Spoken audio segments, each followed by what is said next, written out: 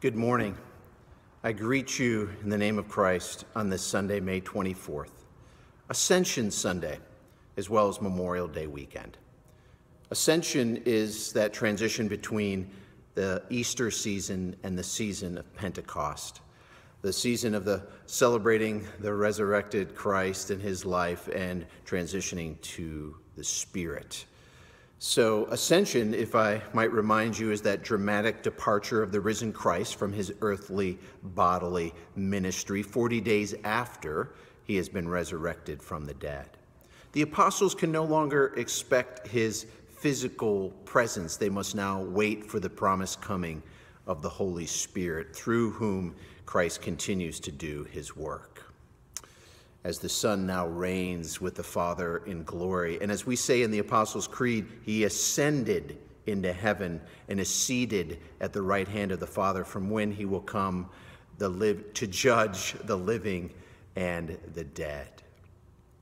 This morning's text is an ascension text, a surprising one in some ways, but it comes from the book of Ephesians, Paul's letter to the church in Ephesus. I want to focus just on two verses here. I want to savor these two verses this morning as we pray that indeed the Spirit will lift us up and help us to understand as well as stand under his word. Let us be attuned to his word this morning for us. Ephesians 1, verse 17 and 18, a prayer of the Apostle Paul. He writes, I keep asking that the God of our Lord Jesus Christ, the glorious Father, may give you the spirit of wisdom and revelation, so that you may know him better. I pray also that the eyes of your heart may be enlightened, in order that you may know the hope to which he has called you, the riches of his glorious inheritance in the saints, and his incomparably great power for us who believe. The word of God for the people of God. Thanks be to God, indeed. Can you see it? Can you see it? I remember my dad saying those words to me as a young boy of about 7 years old, standing in the front lawn of our house in Rockford, Illinois. He was pointing up to the heavens on a moonless, dark night to see if I could make out the Big Dipper, the 7 stars that make up the Big Dipper. And I think I remember saying, yeah, I see it, but not really seeing it and not wanting my dad to be frustrated with me. But that question, can you see it? I struggled to connect the dots, as it were, those 7 stars, to make out something that could be called the Big Dipper. So it reminds me of the challenge that we have sometimes to see something that is real and larger than ourselves, how we have to train our eyes sometimes to see that larger vision. Do you remember, in those of you who were alive in the 90s, those 3D like calendars and pictures? You would have to train your eye in a certain way so that that flat two-dimensional piece of paper would open up into a three-dimensional figure. It was magic. In fact, I think it was called the magic eye. And seeing with the magic eye was really pretty cool. It was almost like a miracle that that flat surface would become a three-dimensional figure. Can you see it? If you train your eye, you will be able to see it. Well, this morning, our scripture focus is a vivid and memorable metaphor as Paul prays that the eyes of our heart may be enlightened. The eyes of our heart may be enlightened. What does that mean? What does that mean that Paul uses that phrase? Of course, for the Hebrews as well as the Greeks, the heart was not just an organ in the chest that pumps blood through the body, nor was it merely the seat of our emotions, but rather the heart is that deep place in our inner being where convictions are formed, where commitments are made, where virtues take root or not. There are many metaphors for the heart throughout the scriptures. Just one to highlight this is one of my favorites from Proverbs 4:23. It is written, above all else, guard your heart, for it is the wellspring of life. Guard this heart. Something deep and incredibly important is grown here. Be careful with it, the heart.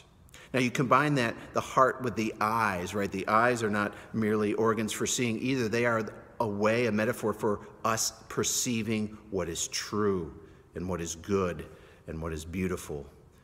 We often say there is more to life than meets the eye. And is that not true? There is more to life than meets the eye. There is a spiritual seeing beyond the natural seeing with our naked eye. And this is the wisdom and the revelation of God that can only come to us through the gift of the Spirit. And this wisdom of God is sometimes foolishness to humanity, but it is something that we are called to see and move towards and live into with the eyes of our heart enlightened. I've said often that we Christians believe in an unseen reality that is more real and important and permanent than the visible reality that daily confronts our senses, as important as that reality is. And I'm not talking about having our head in the clouds, but being able to know deep in our heart, to see what truly matters in life. It is sometimes beyond the naked eye. You know, the world often says seeing is believing.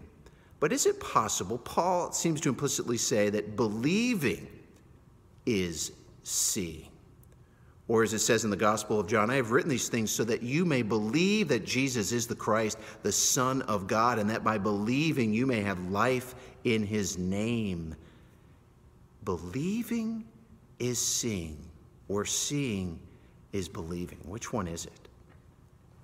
One thing I know is that it is a struggle to see with the eyes of the heart enlightened in the world that we live in. It is a struggle. Some of you may remember at the end of Luke's gospel the two followers of Christ that are on the road to Emmaus, 7 miles from Jerusalem. And just that day, the tomb has been found empty after the crucifixion and burial of Jesus Christ. And as they're walking along and talking to each other about the day's events, a stranger comes up and joins them. Well, he's not a stranger. It is the risen Christ, but they don't recognize him. They are kept from recognizing him. And basically Jesus says, hey, what's up? And they're like, are you new around here? You don't know all that has happened to Jesus of Nazareth, a prophet, powerful in word and deed, and how our authorities handed him over to be crucified, but how today we heard from the women that he was not in the tomb. And then Jesus says to them, and they still don't recognize him, how slow of heart you are to believe. Did you not know he had to suffer these things? And he begins to give them a Bible study beginning with Moses, and the night comes and he's ready to walk on, but they invite him into their home, and he breaks bread, and then their eyes are opened and they are now seeing Jesus for who he really is. And then later, when he departs from them, they say, were not our hearts burning within us? So that we have the burning hearts and the open eyes, that combination of eyes and heart, perceiving the truth about the reality of Jesus the Christ. But part of the reason I share that is because initially they missed it. They could not see him because they were weighed down with grief and shock and confusion. And the truth is, often our hearts and minds are weighed down with responsibilities and tasks and the work that we have to live our daily lives.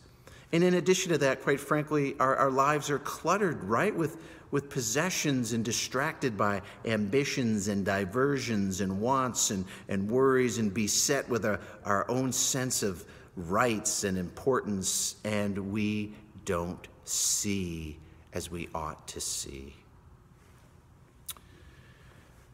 One of the concerns here is if that happens to us, we do not want to become like those that Jesus says they are ever hearing but not understanding. They are ever seeing but not perceiving. Jesus quotes the prophet Isaiah here. We do not want to become like those people who cannot see deeper spiritual truths because our hearts have become hardened and calloused, and so we no longer see and understand, and we cannot turn to God and be healed and be made right and to have our eyes opened. We do not want to be ever seeing but not perceiving the truth about God and what God is doing even here and now. So Paul prays that you may have the eyes of your heart enlightened in order that you may know the hope to which he has called you. The hope, great big word. Again, you've heard me say that hope is not wishful thinking or vague, fuzzy optimism. It is not seeing through rose-colored glasses. Rather, it is a deep-seated conviction, an anchor for the soul, a settled habit of heart that leads to Christ-like character. Oh, that you may see this hope, the riches of that inheritance for the saints. May you know this. May you experience it. May you trust it. May you lean into this. Of course, we cannot see this hope with the naked eye, as the Apostle Paul says elsewhere. Hope that is seen is no hope at all, or we wouldn't call it hope. It is just without of our tangible reach. Rather, it is a deep assurance that God's promises are real and active and present with us here and now. Do we have the eyes to see it? Do you see this? In the season that we are in, that I need not belabor with more words, we all know it, we are all growing a bit weary. Do we have eyes to see the hope of Christ, the light of his face, and does it lead us to things daily that are helpful and loving? Do we see, do we know that truly God is our refuge and our strength and ever-present help in time of need? Do we see, do we trust, though we cannot prove beyond a shadow of a doubt, that God is like a shepherd who directs us and leads us, yes, through green pastures, pleasant, but also through harrowing, dark valleys? Can we see that Jesus is our highest hope for the richest kind of life, a spiritual life here and now? Can we see that? Can we connect the dots? May the eyes of your heart be enlightened so that you may know this hope and live a life worthy of the gospel, a life of worship and a life of service, a life of faith and a life of obedience.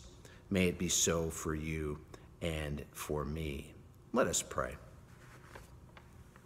Gracious God, we do pray that the eyes of our heart may be enlightened. And Jesus, we give you thanks and praise for this beautiful season, mid-May, for the blooms and blossoms and birdsong. Praise be to you, God. And God, forgive us when life weighs us down heavy, and we forget to look to you as our sovereign, as our source, as our Savior. Lift our eyes to see your goodness and light, even in dark and difficult times, God.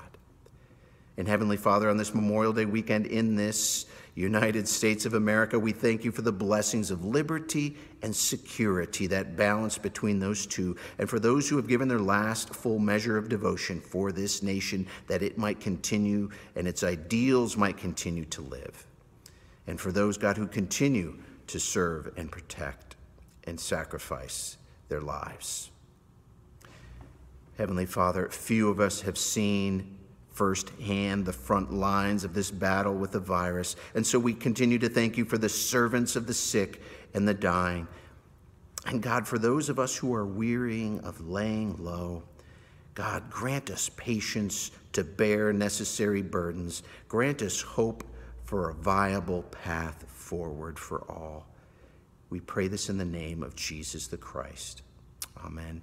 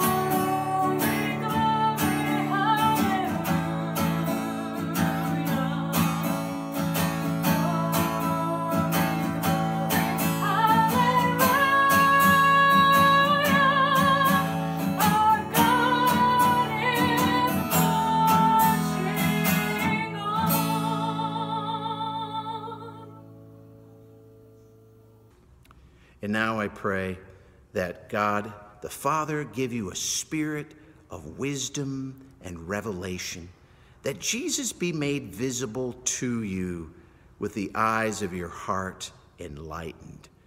Go forth in joy and peace. Amen.